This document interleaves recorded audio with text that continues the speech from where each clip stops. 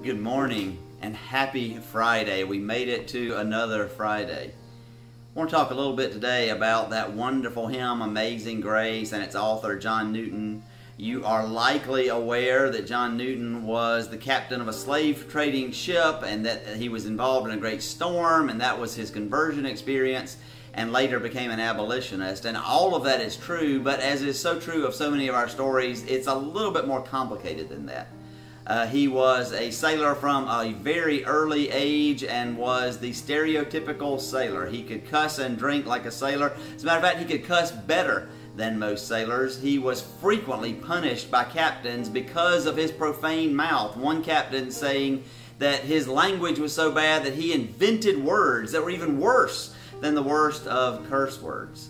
Once, while he was still a sailor in a storm, he did cry out, "Lord, have mercy on us," and the ship was saved. And that began his conversion to eventually become a minister and an abolitionist. But it didn't all happen in one fell swoop. That "Lord, have mercy," he knew something had happened, but it took a while for him to feel like he fully was converted. And as a matter of fact, he worried early on that he couldn't be converted, that he had already lived a life that was too bad. There's where we pick up that verse, "'Twas grace that taught my heart to fear. Am I so bad I can't be saved?" And then grace my fears relieved. When he first wanted to become an Anglican minister, he was rejected, not because of his past, but because he was known, and some of you are going to love this, for socializing with Methodists. Now that'll get you kicked out of the Anglican Church any day.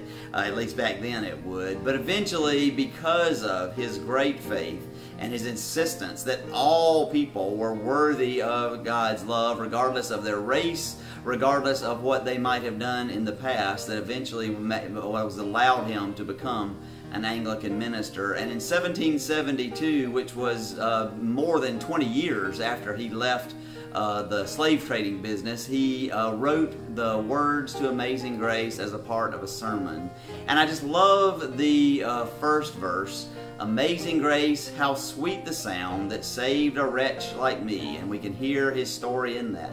"I once was lost, but now am found." And there he is changing a quotation a little bit when the prodigal son's father is speaking to the prodigal son's older brother, and he's explaining we have to celebrate because what once was lost now is found. And so Newton is saying that's who I was, and then I once was blind, but now I see. He's quoting from the blind man in the Gospel of John when the Pharisees are criticizing him. Well, who do you think Jesus is, and how do you think he did that? And the man says simply, "I don't know.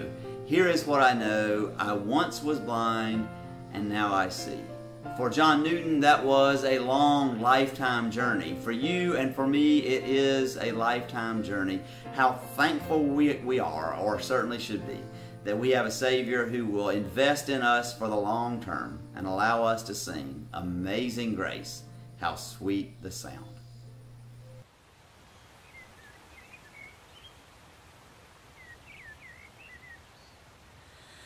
Amazing grace, how sweet the sound that saved